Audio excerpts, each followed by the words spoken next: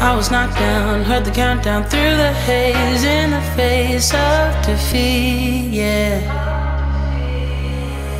I was ruled out with no bailout on my own. Hey guys, welcome back to my channel. I'm Hannah Sharp Fitness. If you haven't been here before, welcome to my channel. And today's video is going to show you exactly how to track your macros, how to work them out. So I know a lot of people don't know exactly how to do this in a really healthy and sustainable way. They often just go onto the websites, and the websites are helpful, but they basically are very generic. They are going to start you off at really low macros, when actually in reality you do not need to do that. And you could be surprised, and you could realize that you could maintain and lose weight at many more calories and enjoy a better balance of macros. What you are going to need to start off your macro counting and your macro journey is a few things. First of all, you want to invest in 2 sets of scales, so one to weigh yourself in the morning and one to weigh your food out. And then the other key thing that you are going to need is to download a food tracking app, and I highly recommend that you download MyFitnessPal. Dun dun dun. Yeah? Okay, so the first step you need to do is weigh yourself before absolutely anything. Okay, so you need to weigh yourself preferably in the morning, naked, after you've just gone to the toilet, and you weigh yourself. You need to write this down, and I highly recommend that you put it on a chart, a little bit like this one. And this is going to help you to track absolutely everything.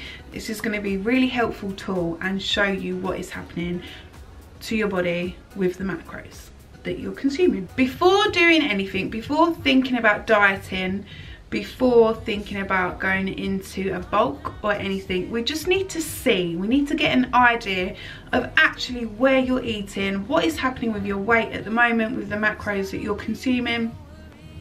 And this is just going to give us a bit of a starting point. So for 2 weeks, I highly recommend that you do this for 2 weeks, because it gives us just a better picture of what's happening. Okay, so the first step, what you really want to do is to have a big picture. You want to be able to see what you are eating currently at the moment. You want to see what's happening with your weight. You want to see whether you're losing weight, maintaining or gaining weight. And to do that, we are going to be tracking our food and weighing ourselves every day for 2 weeks. So what you want to do, you need to weigh yourself every single morning. I highly recommend that you do this in the morning at the same time. This is a pretty accurate way, and will show you an accurate weight. So I do that every single morning. Okay, and then what we want you to do is you need to track your food on MyFitnessPal app. But because you're not dieting right now, you're not really focusing on anything, we're just getting an idea of what you're eating. You want to enter in your food at the end of the day. Once you've consumed absolutely everything, you're literally just about to go to bed, you're not going to eat any more food. So then you're going to get your phone and you're going to enter in all your food. And this is going to show us a pretty accurate way. I recommend doing it like this at the end of the day after you've consumed everything, because when people tend to do it throughout the day, they kind of subconsciously become a bit more careful, and they're like, oh no, I won't have that, I'll have less. But at the moment, right now, we just want to get an idea of exactly where you're at and what you're eating. You're not dieting, okay? So after 2 weeks, you're going to get a nice big diary of all these macros and calories that you've consumed. After doing that for 2 full weeks, you want to add up all of your numbers. So you get a big number, and then you're going to divide that number by 14, because you got 14 days and 2 weeks. So you're going to divide that number, and this is going to be your average. This is your starting point. This is the average that you have been consuming every day for the past 2 weeks. And then because you have been weighing yourself every single morning, you want to put that into your chart and you want to see how your weight has been responding to those calories. Now, if you are a very intuitive eater, you listen to your hunger signals and you know you're not dieting, your weight is probably maintained. It might have gone up just a little bit, but again, you add it all up and you get that average. And maybe you've seen that you're maintaining. So these are your maintenance calories. This is where you sit, this is where your body is happy, this is where you sit and you're satisfied. Then step 2, this is where you need to work out what your goals are. And probably, if you are here, you probably want to know how to track your macros and your calories to lose fat. And I totally understand that, and that's basically why I'm here, because I want to show you how to lose fat, tracking your macros, but in a very healthy, sustainable and realistic way. So now we've got our your maintenance calories and macros. So let's just put a number. I'm going to say that your maintenance macros are 2,500. This is where you maintain and you're happy. So now we want to start getting into our fat loss zone, getting in the zone. Okay, so you might have looked online before and it suggests that 1 pound of fat is roughly about 3,500 calories. And if you divide that by 7, then you will see that that is 500 calories a day. Now, I want to encourage you and I want to tell you that you don't actually have to take away 500 calories. Again, if you want to be sensible, then I suggest doing this really very slowly. So you could take anything from 100 calories away to maybe 250. Now, I want to encourage you that the maximum that you should take away is 250, yeah? So let's say your maintenance calories are 2,500. You're going to take away 250 calories a day. That is going to put you at 2,250. Now, you want to do this for 1 full week. You want to weigh yourself every single day. You want to track your calories and your macros, and you want to hit your calories 2,250 for 1 full week. Now, you want to see how your body weight responds. And if you see that your body weight is slowly dropping down, then you know that the following week you do not need to cut your calories down even lower. Now, this is where a lot of people go wrong. They think I think people believe that they need to speed up the process, or they want to speed up the process, so they just go crazy and they drop them down super low. But if you're seeing a steady drop in your weight, it's slowly coming down, then what is the point in pushing yourself into a horrible, really steep, deep deficit? There is no logic in it. After 2 weeks, you want to see, is your body weight still coming down? If it is, great. Stick with the macros, stick with the calories. Do not put yourself any lower. And if you slowly see that your body weight is maybe maintaining and it's slowing down and there's not much of a fat loss there, then take away 50 calories a day. So then you're going to drop it down to 2,200 and you're going to try that.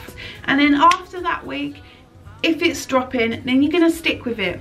And then after that week, if it's maintaining, you're going to take away 50. So now you're at 2,150 and you're going to see what happens then. And this is the safest, most sustainable, healthiest way for you to track your calories and for you to lose fat. All right, you do not need to do anything else. You do not need to put yourself in a really steep deficit from the get-go. You want to see that chart slowly coming down, and that is going to give you the success that you are looking for. Now we want to work out the macro breakdown. Again, I think this should be very personal to the person. So again, you're going to look at your chart and you're going to see roughly the percentage of carbs, fats and protein that you are consuming every single day on average. Now, me personally, I like to consume most of my calories from my carbs, and I keep my fats and my protein very, very even. So let's just go as an example for that. So I'm going to go 50% carbs, 25% fat, 25% protein. So if I'm consuming 2,250 calories, this is what the breakdown of my carbs, fat and protein is going to look like. I'm going to be consuming 280 grams of carbs, 140 grams of protein and roughly 62 to 63 grams of fats. Now this is going to equal to roughly 2,250 calories, and again, you can totally keep this very personal to you, but I think that's a really good breakdown and a really good balance for anyone. It should help you keep satisfied, full up and have plenty of energy. Yeah, so those are the 3 simple steps that you need to take. So let's just clarify a little bit. Today I showed you that step 1, you need to weigh yourself and you need to track your food for 2 full weeks to see where you are maintaining and see the average amount of calories that you are consuming. And then from there, step 2, determining your goals. And you need to work out if you want to lose fat or if you want to gain strength and muscle. Now, if you want to lose weight, if you want to lose fat, then you're going to slowly take away 100 to 250 calories a day, and you're going to see how your body responds on a weekly basis. You're going to review it every single week, and if you seem to be losing weight, then you're going to stick with your calories and your macros, and you're going to slowly drop it as you see it settle and see it slow down. But I just want to emphasize, do not drop your calories, do not create more of a deficit if you are seeing progress. There is no need for it. And then step 3, working out your macros. Again, you're going to look at this once you've tracked your macros for 2 full weeks. You're going to see on average what you're consuming.